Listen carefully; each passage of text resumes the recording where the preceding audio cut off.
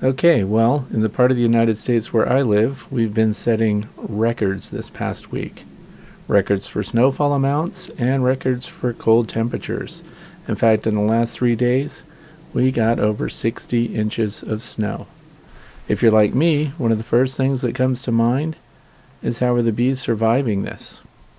How about all that snow that's piled up on the hives? You're looking at an orchard bee house right here that's all in place and ready for the spring. And there's nothing living in it, so we're not worried about that, but we put them out early. And this is basically facing east from my house. We have snow just coming down constantly, and right now it's about 11 degrees, but there are some real cold spots. In every direction, we just see deep snow. In fact, the main city near where I live has declared a state of emergency for the entire past week, and they called out the National Guard. Those guys were out there shoveling snow for people.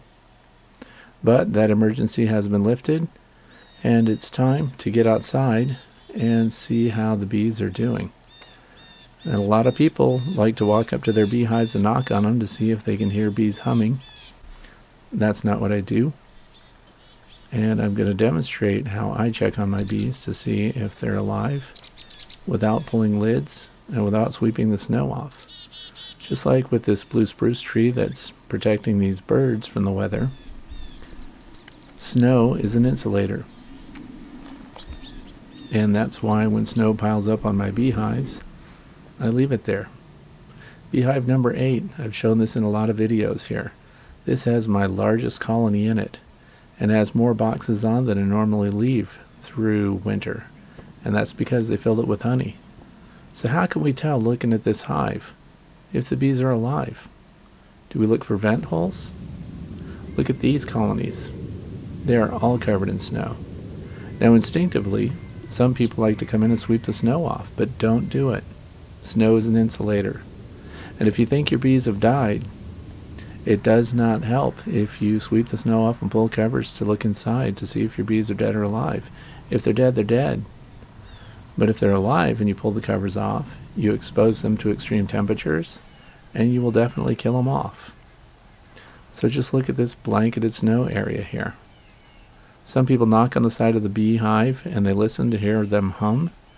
That puts them into an active state and they start moving air around. The bees are in a state of torpor. They are clustered. And I'm going to show you an instrument that allows me to look at the hive from the outside and see where that cluster is. And any rise in temperature is going to be evidence that the bees are still alive.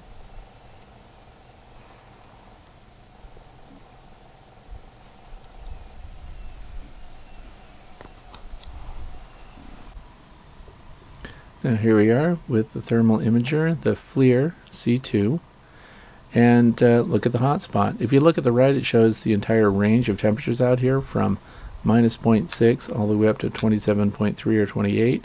And that hot spot right there is the surface temperature of the box, which means that if they're at 28 and 29 on the surface, the interior has a living cluster of bees, and they are keeping the cells warm.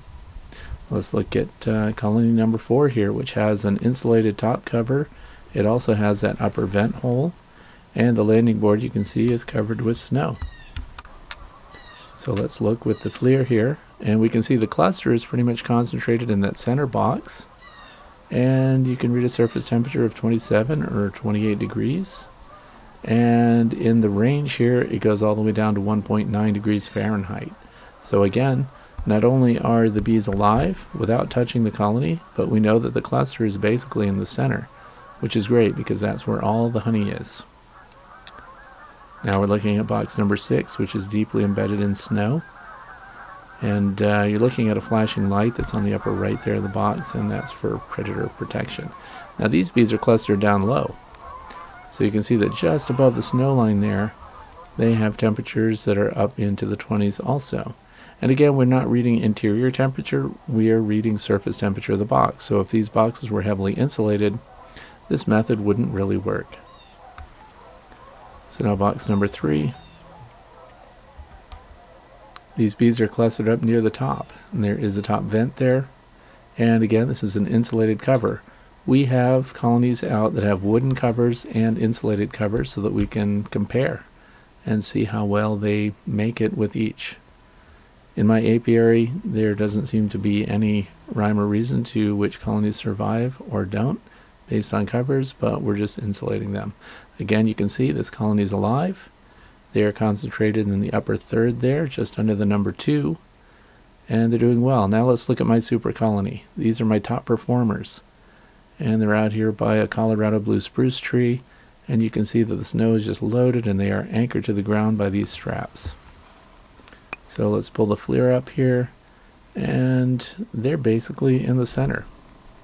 Just above the snow line there, you can see the temperatures are hottest, and I think they go all the way up to 30 something on the surface.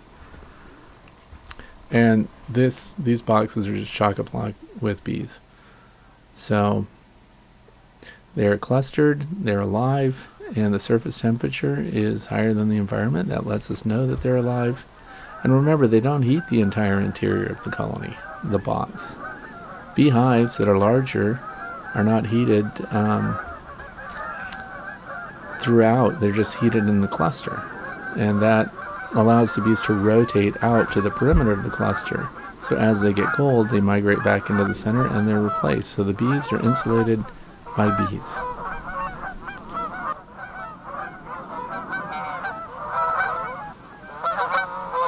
Here again, we're just looking at our landscape here.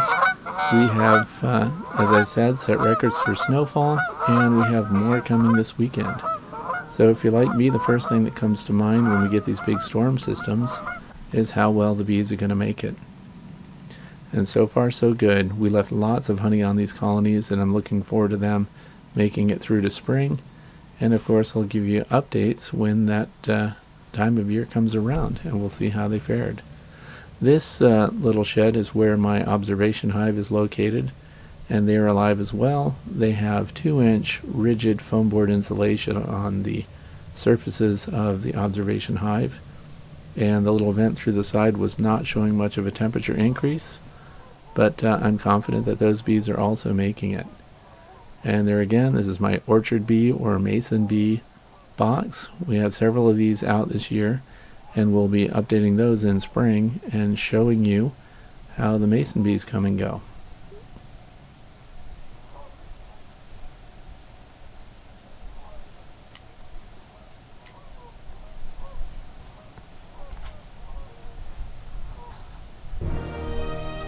Thank you for watching my video. I hope that you will consider not knocking on your beehives and disturbing them to discover if they're dead or alive. Find another method, and don't pull covers in the wintertime. Thanks for watching, and I hope you enjoyed this video.